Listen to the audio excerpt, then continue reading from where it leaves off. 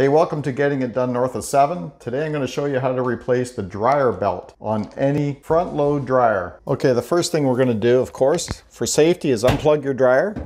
And I've already unhooked the vent pipe that goes outside so I can pull my dryer away from the wall, and you'll see why in a second. So most dryers are basically the same. They're all universal. I'm not saying everyone's the same, but mostly they are. So they all come apart the same, and the internal parts of your dryer are pretty much all the same. You're probably wondering, if you've never done this before, I'm going to show you step by step on how to tear this dryer apart. You don't see any screws or handles or anything, but right here you have lines at the front of your dryer. This top is removable, the front is removable. So I'm just going to open the door, and there's two clips here. This is a Samsung dryer, but they're basically all the same. So you just lift, and you can see the front lifts up. So you might have a model that has the lint catcher here, the filter. So you're going to pull the lint filter out, and you're going to see two screws. Those two screws will have to come undone. This model doesn't have it, so we're going to continue. The reason I'm replacing the drum belt today on this dryer is because I had to change the idler pulley that is down below. And what happened was this belt chewed through that idler pulley. The idler pulley probably seized up, and the belt was just spinning on it, and it chewed through that pulley, and it probably damaged this belt some. There is some wear on the sides here. It works just fine, but I'm going to replace it anyway and keep this belt as a backup. So the front face of this dryer has to come off so I can remove the drum and remove the belt. So we're going to unhook some wiring. So right here, we just have to pull this wire here apart. And you're just going to find a spot here in the connection where you have to push down on, and it just comes apart easily. Now we have this wire here. We have to remove these screws and remove this to get to this wire to disconnect it as well. So we're going to need a screwdriver, Phillips screwdriver for these three screws here, and there's a screw here. There may be some other screws on yours. This here is missing a couple. So whatever screws that you see that holds the front face of this dryer in place, you need to undo. And then there are some in here as well that we have to undo. I think it's this one here and then two down at the bottom. And then this whole front piece will come forward, fall forward, and it clips down at the bottom, and we just lift it up and take it off and unhook this wire at the same time. So you may want to use a Phillips screwdriver for here to take these screws out. I'm going to be using my Ryobi gun to save time.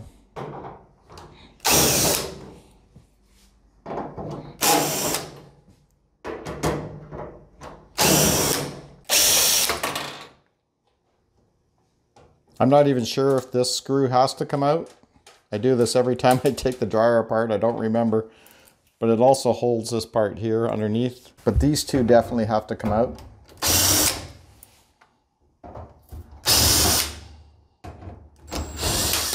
So you'll see a tab here and a tab here. You just lift this metal up, and your door falls forward, and it's got to lift it up, and it comes right off.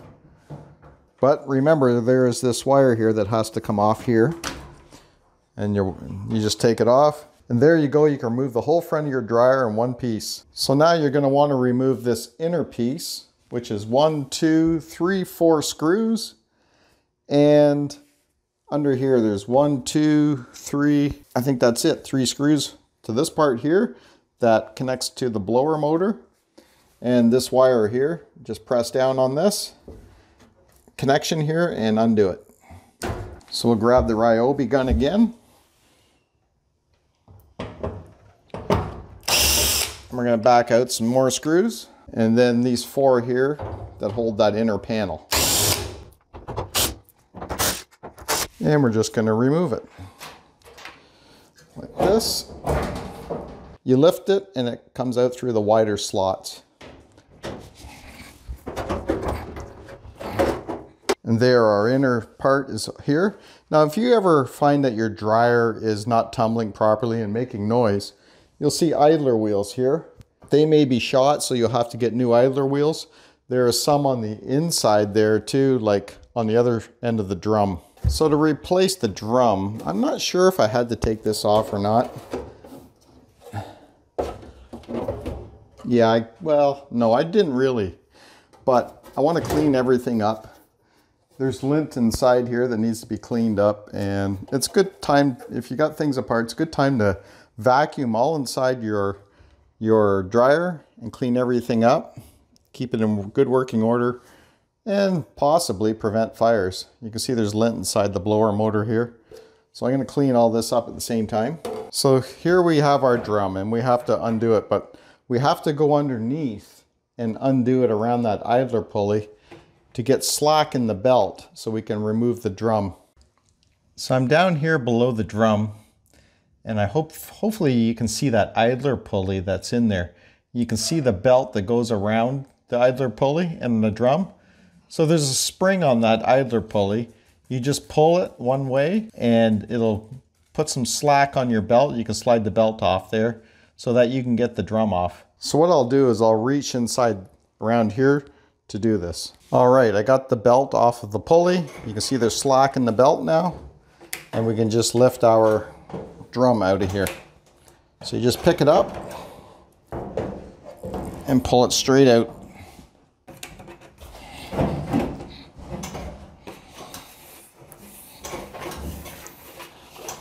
Slide your belt off if you need to. Pull your drum out. This is very light. It's not a problem. Okay, here we are inside the dryer, and you have access to everything. This is your blower motor. This is the motor for turning your drum. This is that idler pulley I was talking about. See, it has the spring there. So I just had to pull it forward like this to get the belt off of the pulley. I couldn't show you because it was all closed in. And this here is your heating element. And sometimes these heating elements go. I replaced it. I got a video on it, and it's easy to fix. Then you got your thermal fuse. Sometimes if your dryer is not heating, one of these, the thermal fuse can go too. You have to replace it. You can do almost anything yourself when it comes to a dryer, almost. These are your other pulleys that your drum rides on.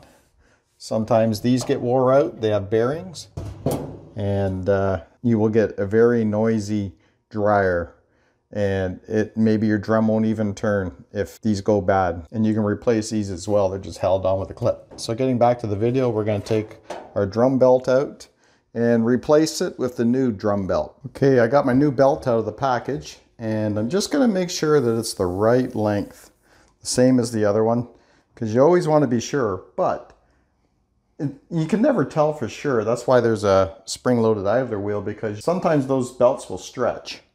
And as you can see, this here, I don't know if you can see that, it's the same length. The original one may be stretched a little bit. So I went ahead and vacuumed everything up. It's good to keep it clean. Okay, so we're gonna wrap our belt around our drum. You're gonna have a flat side of the belt, and you're gonna have a rib side. The rib side of the belt wants to be on your drum. So we're just going to put this here like this, slip it over the drum. Rib side down. Okay, now we're just going to lift it up, slide it back into your dryer, and just kind of lightly put it in place. Okay, we're under the belt now, and you can see that the belt is just hanging there loosely. There, hopefully you can see how the belt goes on that pulley and the motor. I think that shows it pretty good. I'll try to get a different angle.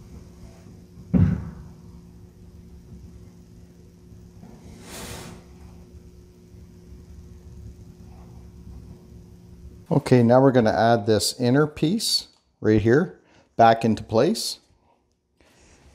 So we have to get these wheels here in place so that the drum can roll on top of them. So we'll put them under the drum. Then we're going to lift everything. Now, if you have a problem like I did, that's because my wheel wasn't on the lip of the drum. Say this is the drum. The wheel wasn't in behind that lip. It came back out on me. So everything here is back in place, and we can put these 4 screws in. I took this lint catcher out so I could put it in place properly. But this, remember, this is on the Samsung dryer. I don't know, you may have a different one with your lint catcher on the top. Now we're going to grab this bottom part, and we're going to fit it over our blower motor. Okay, so we got this in place and everything's lined up. We can put our screws in here, 3 screws, 4 screws up there. We can plug this back in now. I'm going to leave some links down below in the description to where you can get your belt, and you can also get that idler pulley if you need to, or any parts in here, even a heating element.